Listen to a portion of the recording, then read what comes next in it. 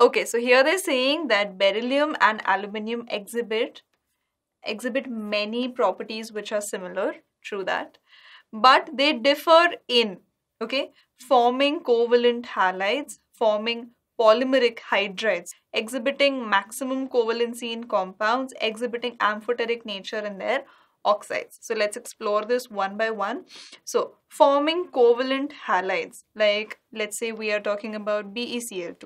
I'll just write it here. BeCl2 is a halide of beryllium and AlCl3 is the corresponding halide of aluminium, right? So these two are definitely covalent in nature, right? So this is definitely correct. They do exhibit similar properties when it comes to forming covalent halides. This is correct.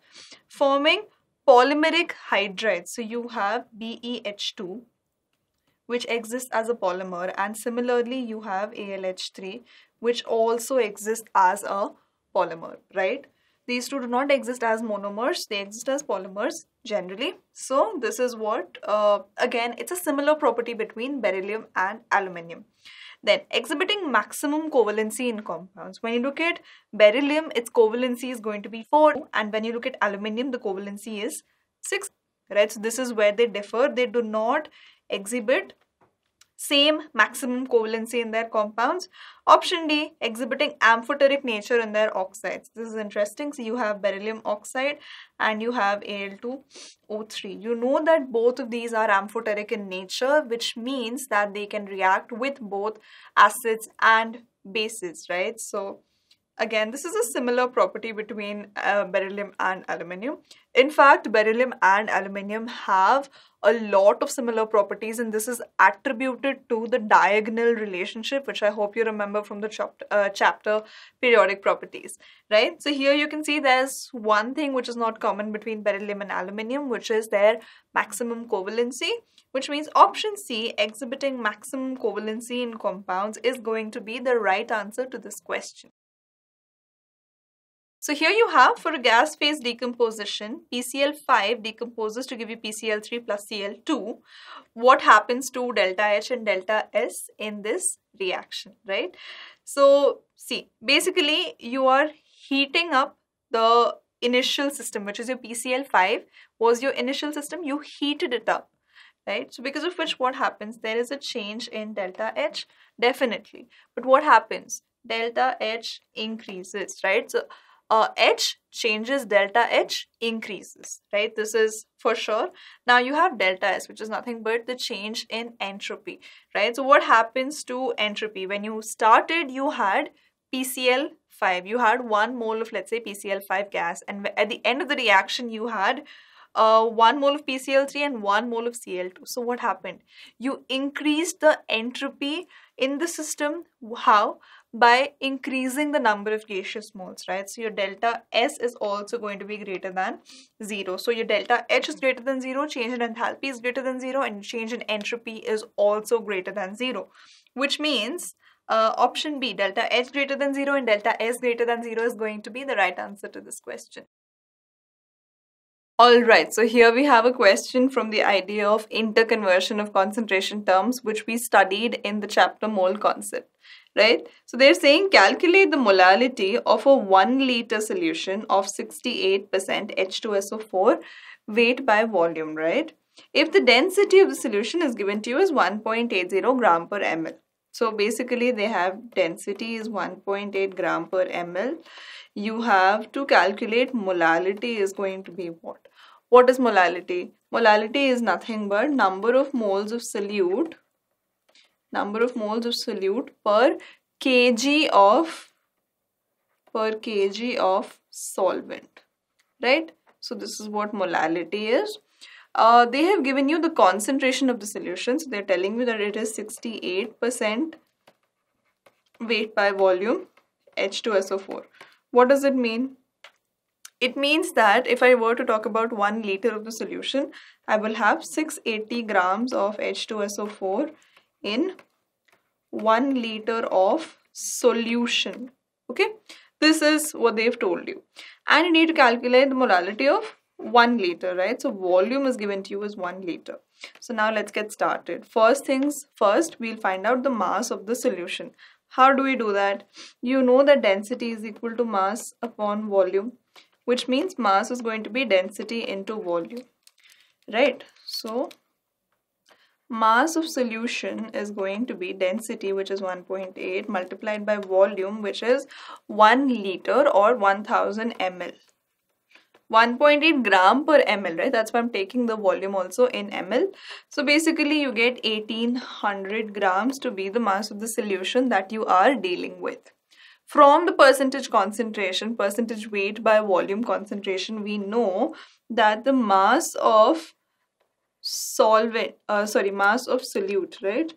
Mass of solute is going to be 680 grams. So mass of solvent will be what?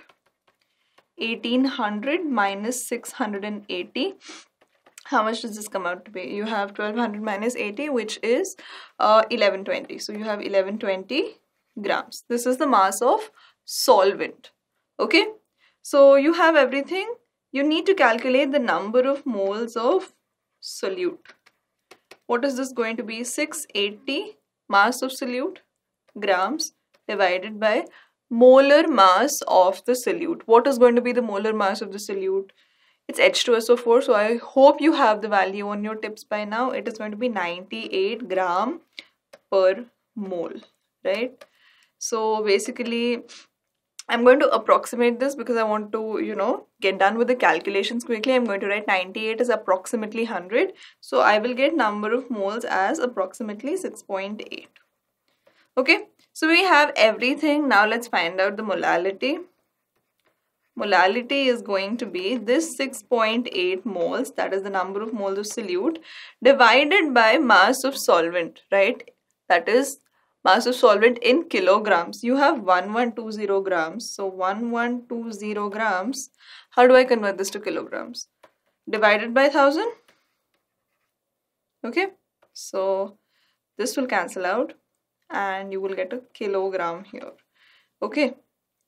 Now what do we have? We have 6.8 moles into 10 to the power of 3 divided by 1120, right? This be basically mole per kg. So you have 10 to the power, or let's write it as 100, 10 to the power 2 divided by 112. I cancel out 110. You get these many moles per kg of solvent. Okay, so kg of solvent is what I will write here. Cool.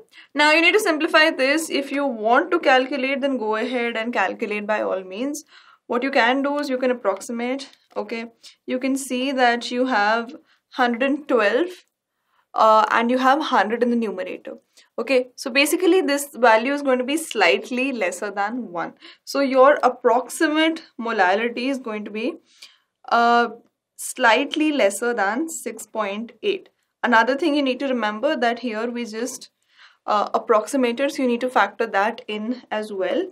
Your molality that you are expecting has to be less than 6.8, and you can see close enough value that is less than 6.8 is going to be 6.2 molar, right? So option B, 6.2 molar, is going to be the right answer to this question. Alright, so here we have a question from the chapter States of Matter. We are talking about the gaseous state, and in particular we are talking about the root mean square speed of given gases, right? So they're saying that the ratio of the root mean square speed, or the RMS speed, of H2 gas at 50 Kelvin and that of O2 gas at 800 Kelvin is going to be what? Fine. You have to find out the ratio of the RMS speed of H2 gas and O2 gas at different temperatures. So let's get started. You know the formula for RMS speed, or VRMS, is going to be under root of 3 RT by M. This is the formula for RMS speed. So what we will do is, you can see that 3R is a constant. So I'm going to remove that. I'm going to write VRMS 1 by VRMS 2 is going to be under root of T1 M2 by T2 M1. This is what I'm going to write down. Fine. So let's see if let's say your gas 1 is H2 at 50 Kelvin, and let's say your gas 2 is O2 at 800 Kelvin, right? So now what do we get? We get Vrms 1 by Vrms 2 is going to be under root of, what's the first gas? You have hydrogen as the first gas. Temperature T1 is 50 Kelvin. Okay, this is divided by 800 Kelvin multiplied by, I can ignore the K, right? Because everything is in the same units. So now, what is the M2? Mass of the second gas, molar mass of second gas, right? It's oxygen O2. Molar mass is going to be 16 into 2, 32 gram per molecule, right? 32 here. And then you have hydrogen, whose molar mass is 2 gram per mole. Fine. So now let's get cancelling. You can see this will go once. This will go 16 times. This will cancel out. This will go once. This will go 16 times. So this and this will cancel out. So basically, your ratio is coming out to be 1, which means both of them have the same speed at given temperature.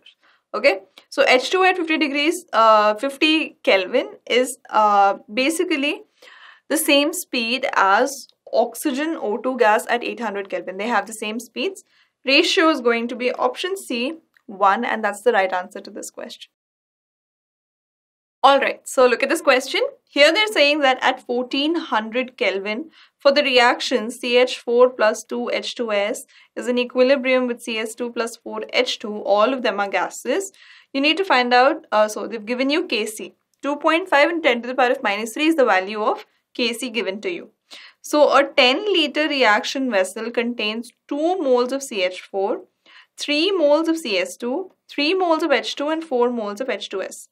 And we have to choose the correct statement, and our statements are given to us as such.